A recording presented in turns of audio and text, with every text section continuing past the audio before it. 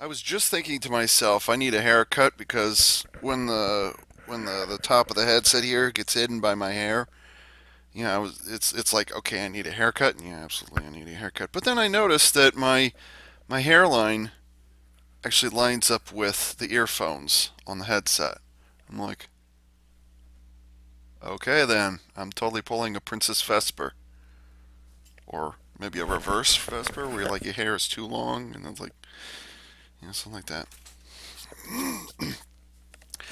So, anyways, it's been 2 months since my last video, which, in the grand scheme of things, that's not horrible, because, I mean, I've done longer breaks, but yeah, a lot has happened in the last 2 months, or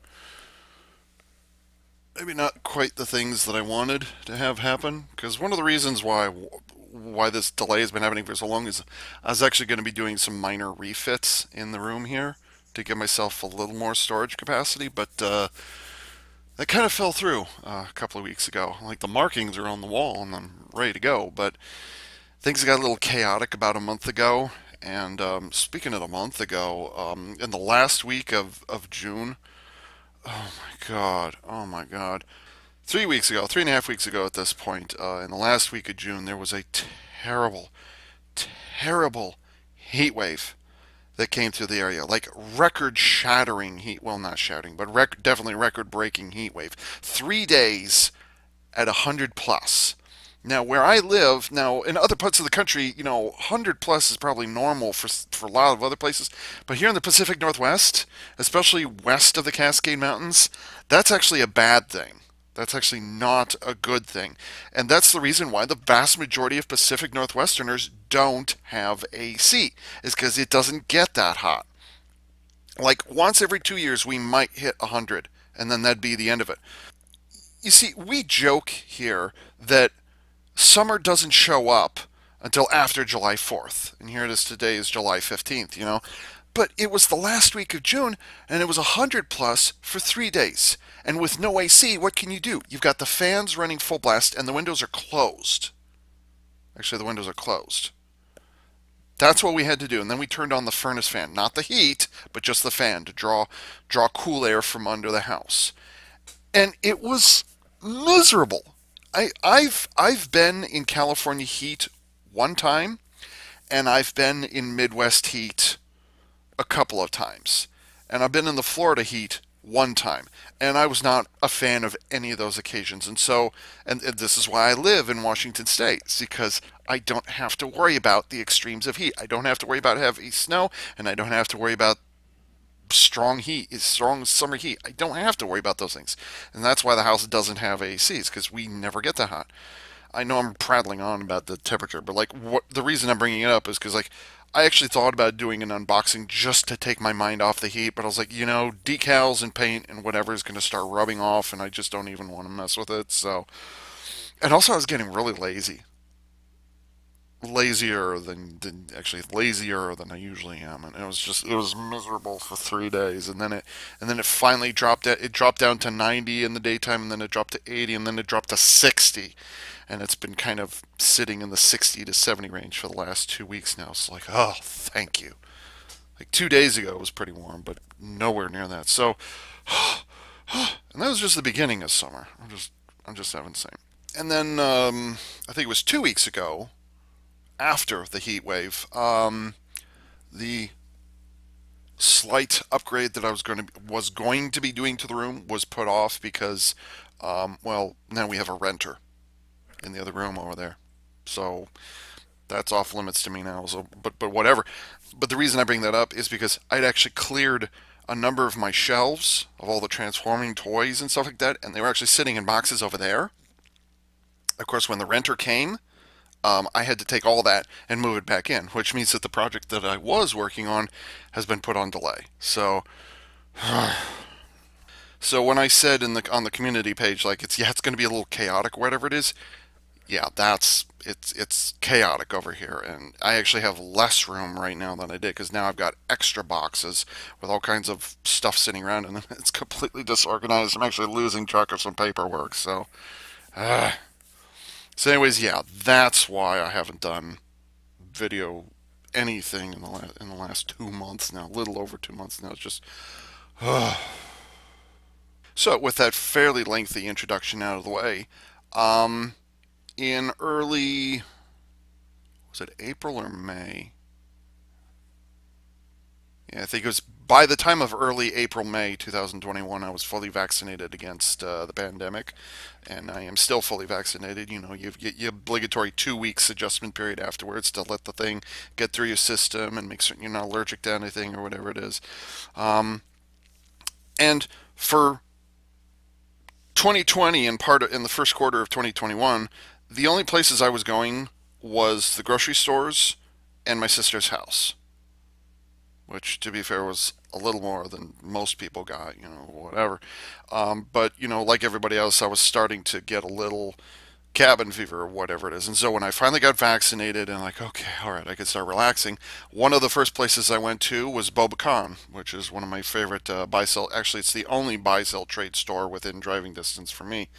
Um, and I was so happy to see that they survived the pandemic. I was so happy because I completely lost touch of them. Right? I hadn't been able to go there because it's actually out of the way of the grocery stores in my sister's place. I have to go out of my way in order to go to Boba Khan, which is why I don't go there very often.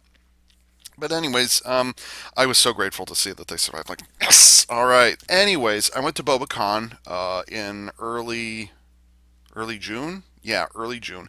And I've said it before many times. If money was not an issue, I would walk out of that store with half the items they've got easily. Well, almost half. I don't care about the girly stuff. Like, I don't care, whatever. But anyways, I do always try to purchase something from them, just to, hey, I'm here and I still exist, and you guys are here and you still exist, and I want you guys to stay around. I like having you guys around. Um, but obviously, because of the chaos that I just mentioned, I was not able to do the unboxing like I'd wanted to. Um, and then, let's see, was it last week or week before? Yeah, it was last week. I paid a second visit to Bobacon because I can, whatever. Oh, that reminds me. When I was at Bobacon, one of the clerks was circling around with a cell phone camera. What else is a camera but a cell phone? What else is a cell phone but a camera? And they asked if they could take my picture so they could be put up on their Facebook page. And I said, yeah, sure, why not? And they said, what's your name? And I said, Ava. And absolutely, I did not tell them my real name because it's like if I told them their real name and then the photo goes up on Facebook, you all know my real name. So, anyways, they said, "Oh, the picture will be up by the end of the day," and there's the picture. So, you know, I deliberately wore my Union Fleet T-shirt at the time because I was like, who the hell's going to notice it if I wear it around home? Nobody's going to know. So, like, I'll wear it when I'm outside. Why not? So, like, I'm trying to show off the shirt, and then I'm also trying to show that I'm very deliberately looking at something transformery on the shelf. And my pose looks like crap. Like, I'm just sitting there, I'm like, take the damn photo already. Come on, dude, take the photo. For fuck's sake, are you done yet? Are you done yet? Are you done yet? So, yeah, the photo's not very... Like, I should be a little more, ah! That's what I should have done. But I wanted to show off my shirt, so what I should have done was, ah! Or I should have done this, ah! That's what I should have done. So, anyways, this not the best photo I could have taken of myself, but there it is. So, whatever. So there it is. There's your proof. I actually do get out of the house once in a while. I have photographic proof that I do get out of the house once in a while. Shut up.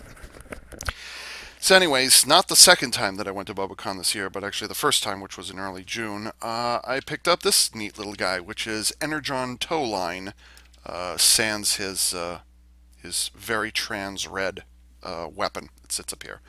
So, I can't remember if I ever looked at this guy when he originally came out in like 2004, 2005-ish, something like that. But I recently saw a YouTube video on Towline, and I'm like, okay, yeah, it's kind of a neat little thing. Oh, it's an homage to G1 Ironhide and Ratchet. Sure, I can get behind that. So that's what this is. And he didn't come with his rifle, but he did come with the they're not spark crystals. They're like Energon chips, or I can't remember what they're called. Anyways, y'all remember these things, right? So anyways, yeah, he comes with one of these. And oh, look at that. He actually is an Autobot. So I'm just going to leave that right there. I actually have a number of Energon figures. Well, no, not really. If you remember the Bayformers 1 movie repaints, um, they had a number of Energon figures. I don't know if Towline was one of those repaints, but I had a number of those Energon repaints for the sector, is it section or sector 7, whatever it is, you know. So I have a number of those repaints, which I did review at the time for collectiondx.com. You guys go to my profile there, and you'll see the reviews I did from there. So I've got a number of those. So like they're Energon repaints, they're not necessarily Energon in name. This guy is definitely Energon. And then the only actual Energon figure that I got at the time was Dive Bomb, who was near the end of the line. You know that thing that you're asked where, like, what kind of Transformer would you be if you could choose to be anyone? Well, for me, it would be Dive Bomb. Not because he's a grunt and he's mass-produced, but because he's actually quite awesome. So yeah, I would either be Dive Bomb, because I really like his legs. He's got those massive knee guards, and I like his shoes. He's pretty sweet, and I like his legs, and I like the way I like his head, and I like the way his legs become his wings. The wings actually have fold out. Let's see. Wings actually have fold out Energon feathers. Okay, that's not how we do it. There we go. So he's got transparent green. Although sadly the green has started fading over the years. Sad. Anyways, yeah. I would either be Energon Dive Bomb, or I would be Hunt for the Decepticons Hailstorm. Because, you know, I'm a big guy, and I love over-the-shoulder cannons, and I love missile spam, but I'm an absolute coward. And so is Hailstorm. So I would either be Dive Bomb or I would be Hailstorm. So if I ever had to be a Transformer, it would be one of those two. That's the answer to the question.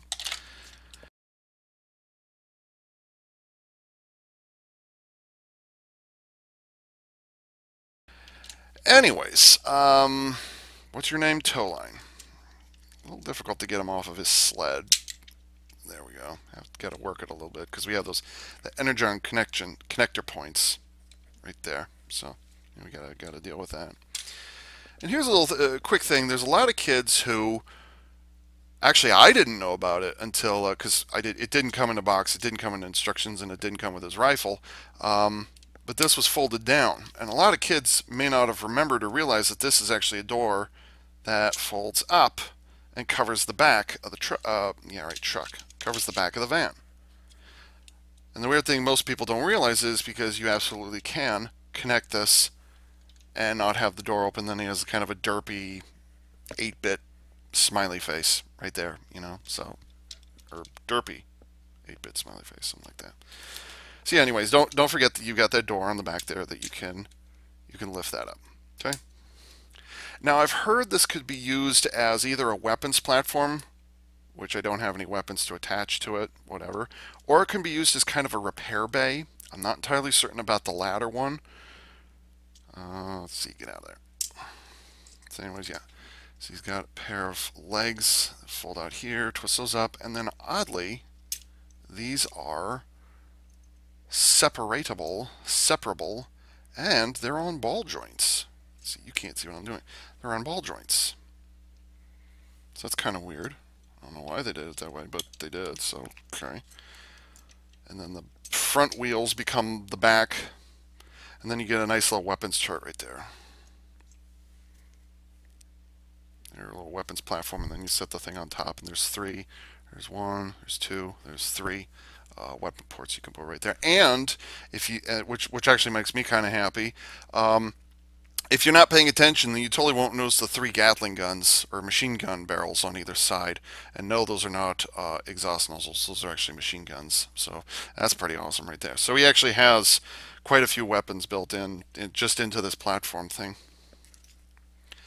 And then transformation for this guy is fairly straightforward. I will point out that when I got this, the ankle and knee joints were really tight. And you know, it's that creaking sound of screws that they're tied up too tightly and the plastic is starting to protest. And considering this is 2021 and this is made in 2005, 2005-ish, I went in and I loosened the screws on his knees and ankles, and that was acceptable. That was enough. So yeah, it doesn't make the squeaking sound anymore. I also adjusted the joint right here that I'm bending. I loosened both of those screws, so that's not a problem either. One thing that is a problem, fortunately not on my second-hand one here, is that the Autobot logo that's right here on the front of his torso is in a really inconvenient place. Like, you want to grab there in order to, you see, you want to grab there in order to pull the thing apart, and you also want to grab there to push it back together again. So the Autobot logo is in a good place, except that it's in a place where it gets rubbed off real easily. So a lot of Energon tow lines, they have their Autobot logos been rubbed off over time. So I'm not saying it's the manufacturer's fault, but just like, poor engineering, I suppose, in that regard. And so here is Energon tow line. And I actually like that he has the little shoulder pads up there. That's nice. It's a little something for him. No backpack to speak of, although he obviously does have a little bit of light piping window in there. And as far as posability, he's got ball joint in each ankle, and technically has a ball joint in the head, but he cannot look up and down, and he cannot tilt his head like this, but he can turn it side to side slightly. Slight to slight? Yeah, you can turn his head side to side, and that's kind of it, so whatever. Um, he has ball joints in right here, where the transformation joint is. So technically he can move his shoulders back, which is always a good thing to have. It's like, okay, it gets you more dynamic poses, whatever. So he has ball joints in his shoulders, and then he has ball joints in his elbows. But you probably noticed by now, here's the forearm and here's the bicep, and you can see how tiny that area is, and then there's his elbow right there. So yeah, there's not a lot to offer. The arm is a little disproportionate, but that's something you just have to deal with because of the way he transforms and the way he's positioned. So, and then friction joints in his ankles and hips, and that's it. No waist swivel, which, okay, that's understandable. It's weird though. He does have ball joints in his hips, but you can't tilt his feet out or in. It won't let you do that. I'm not entirely certain why they went that way. Probably because it was simpler to put a ball joint in there. But you cannot tilt his feet nor his legs. You can't tilt them forward and then out to the side. It won't let you do that. You can't turn the foot inside or out. So it's a little odd, but it's not bad by any stretch of the imagination. It's nice, basic figure, whatever. And then you can take him with his totally invisible gun, which is like half the size of him. And you can plug them into the platform here, except not. And I'm being told that this guy, actually I think I already said, this guy is supposed to be an homage to G1 Ratchet and Ironhide. The only difference is he has a head, and he has different coloring, so whatever. And then oddly he has G1 Skid's the red racing stripe. He's got G1 Skid's colors, so whatever.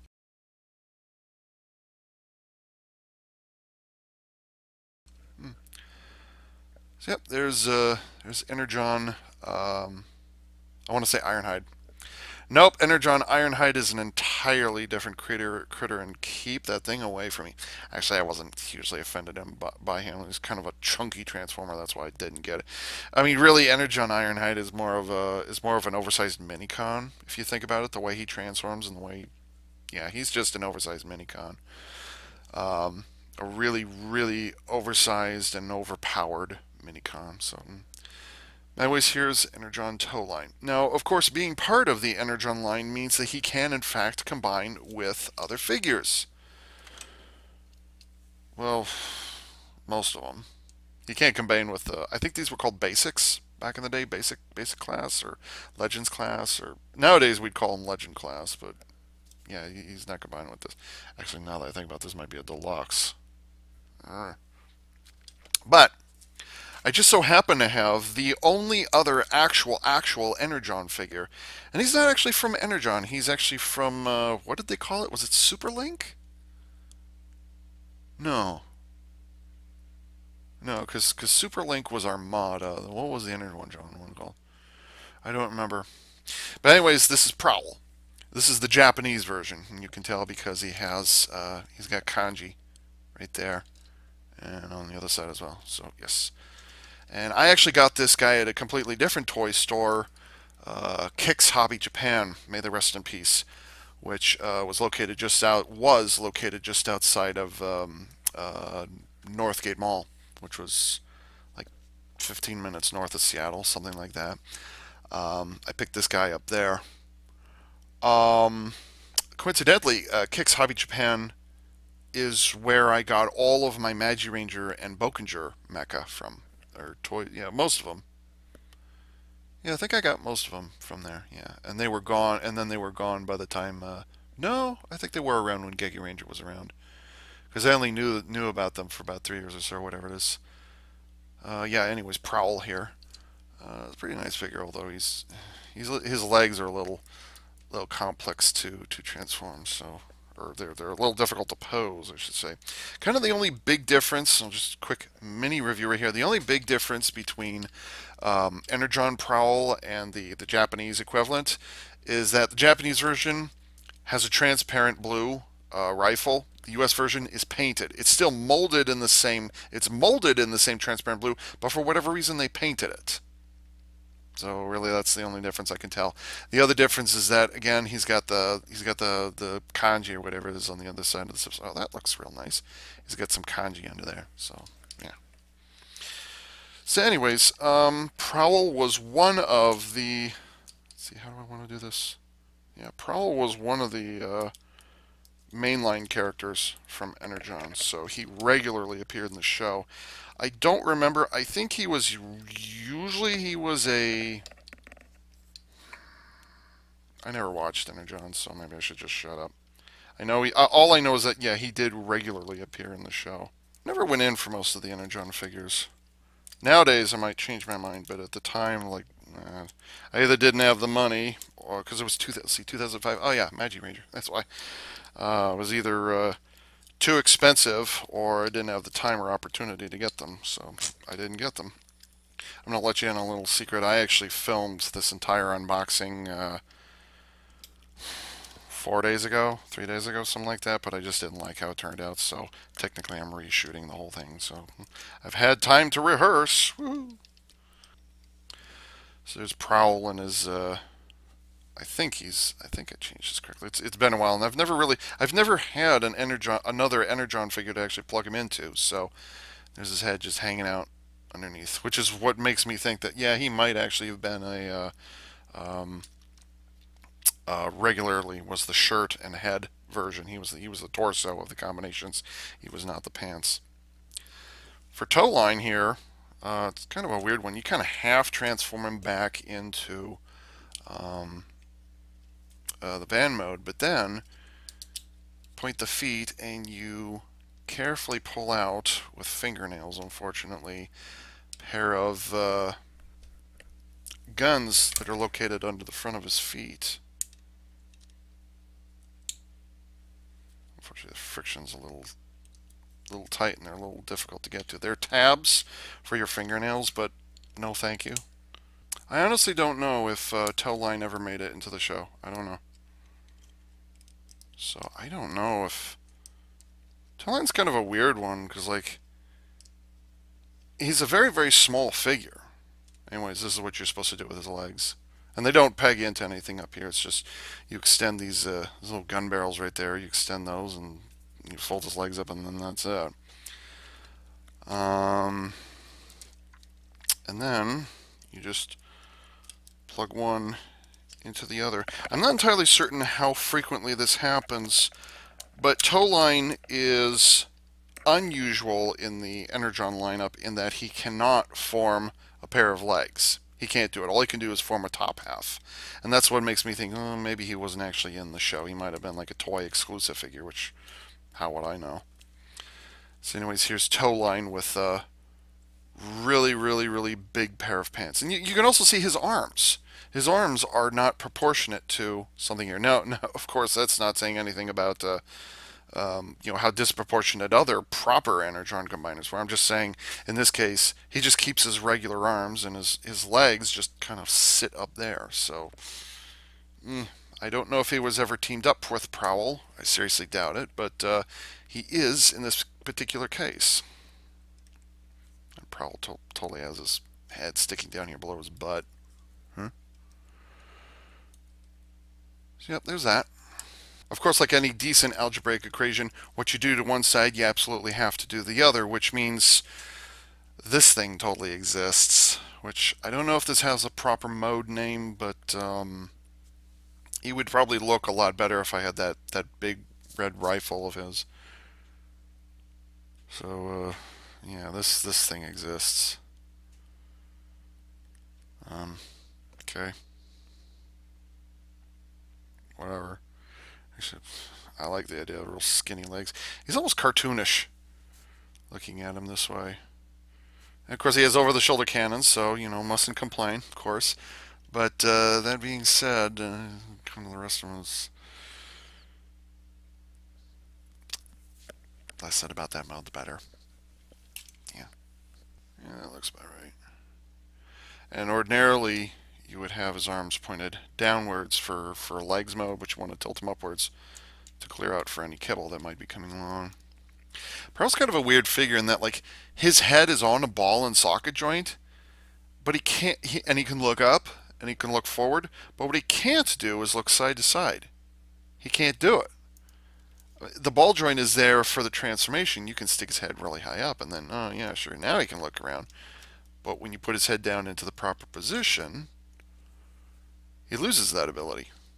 Well, he can kind of tilt his head side to side like that, so whatever. So why am I bringing up his shirt mode? Because, well, again, what you do to one, you have to be able to do to the other. Because this is how Energon operated. Which means, yes, Prowl is also equally capable of going into full dirt mode as well. So, I don't know how you feel about that, but yeah, he can also do this. So, yeah. That's a weird thing about Toe Line. Strange name for a figure, by the way, who has no towing capability, and he doesn't have any line attached to him. That's the thing about Toe Line is, like, because he's an homage, for the third time now, because he's an homage to G1 Ironhide and Ratchet, he's one of the very few Transformers in the Energon line who, A, splits into two parts as a requirement in order to form his robot mode, but he also has this kind of other half that isn't even used in his regular robot mode. You can't stick it anywhere when he's in robot mode. You just have to deal with it, And then, not just that it's used as a battle platform, which is neat, but then it's like, well, you've got the robot mode. What are you going to do with this? And the other interesting part is, without this, there is no vehicle mode for Toe Line. How weird is that? Yeah, that logo is definitely in a bad place on his chest. Not going to argue that. I would like to have the rifle for Toe Line, but chances are I'm probably not going to get it. In fact, they had two of these things at Bobakhan. This was the better of the two, or it was in the better condition of the two. So that's it.